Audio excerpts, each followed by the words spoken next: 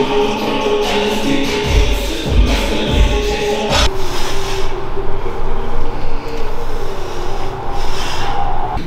up, guys?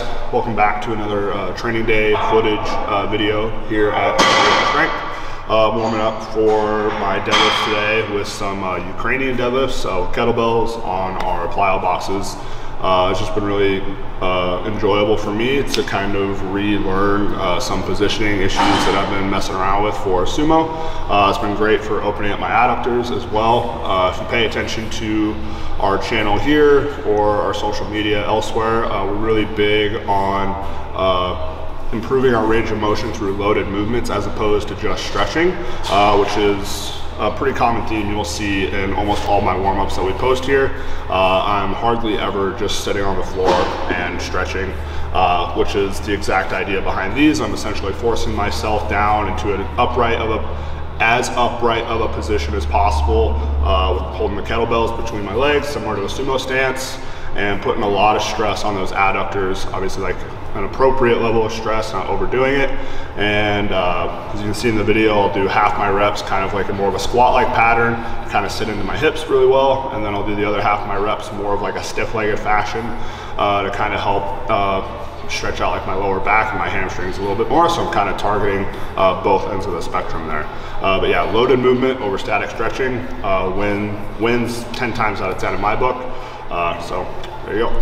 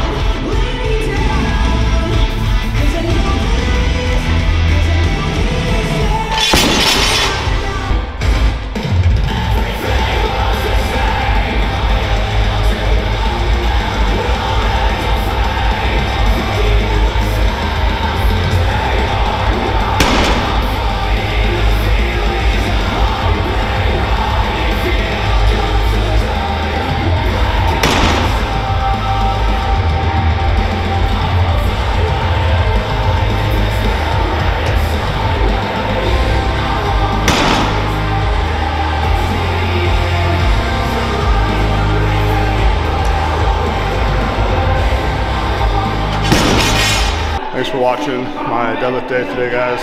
Pretty straightforward session. Started with conventional pulls at about 80%.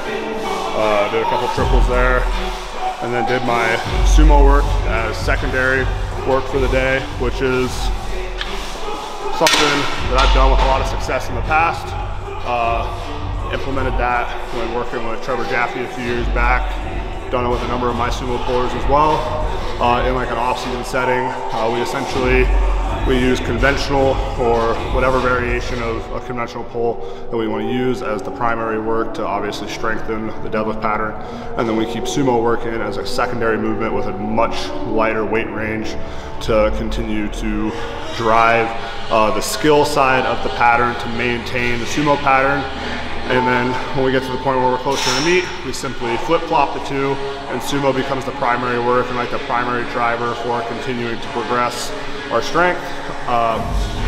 So it's just a really easy way to mix up your deadlift training and not like pull primarily sumo all the fucking time if you're a sumo puller.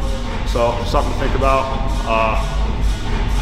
As far as my own pulls today, I did pause sumo as a back down. I've really been trying to get re-familiar with how I used to set up and pull and wedge with my sumo stance, getting a little, kind of steering away a little bit from having a very quad dominant setup and push off the floor, and kind of getting better at wedging my hips into the bar again. It was kind of weird how I showed that.